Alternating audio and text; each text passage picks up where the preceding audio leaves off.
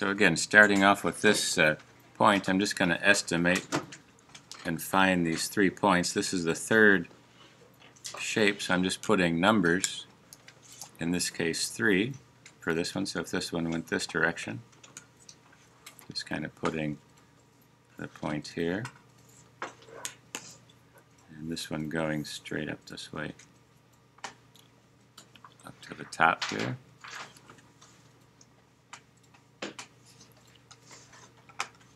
And so what you're going to do, again, is just line these up, but just put the line just a little bit. You don't have to go all the way to the edge of the circle.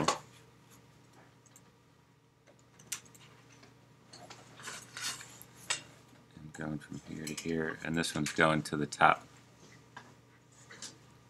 So if it overlaps or goes over the top of one of your drawings, that's fine. But this is the corner of the oblique perspective for 3 points. So now I just have to estimate how big I want to make this, and it's going to be a cube. So there's the 3 points. So there's one.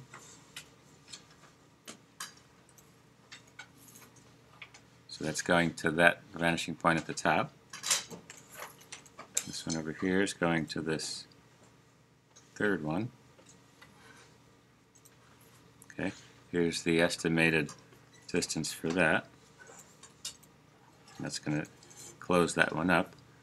And then this third and final one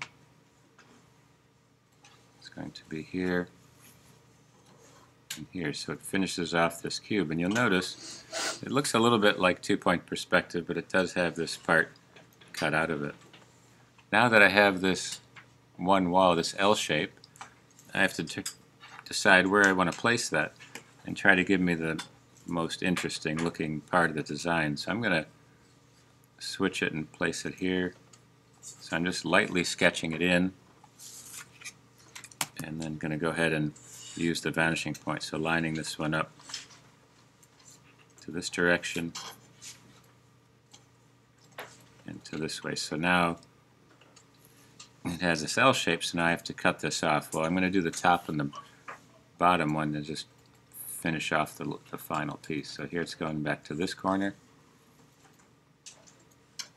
and here this is going to go to this edge. So now these 2 points just have to intersect themselves, and they'll finish off that last section. So there's the back, there's the wall. It's just this inside piece is going to go to that last point.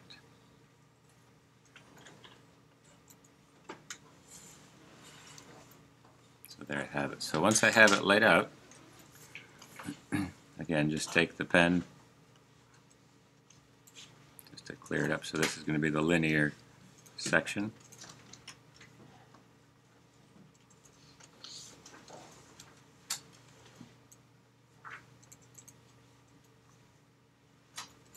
For that piece, and just connect it. You can still line it up with the vanishing point or just overlap your drawing.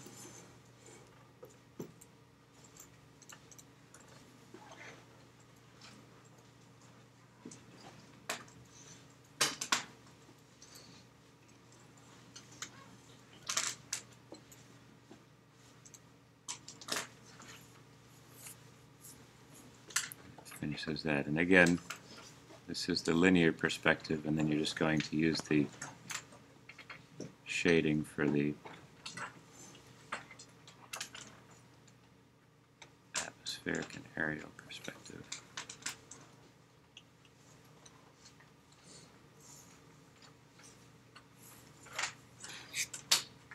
And once you have that, just kind of look at the rest of the drawing and be consistent with the shading.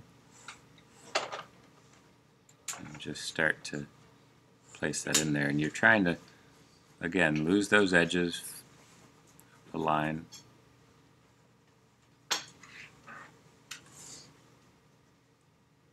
and it'll start to blend in.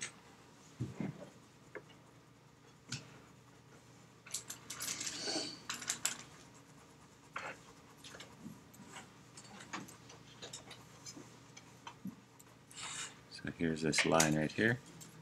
This is the lightest plane, or the lightest side, so I'm just kind of blending it real quickly from there over. And taking that piece across.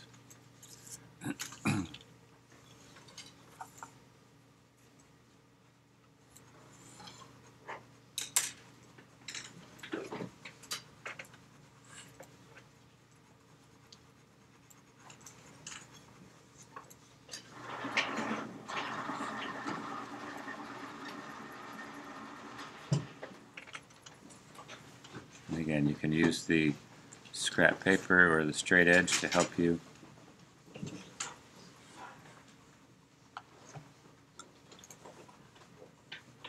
illustrate that part.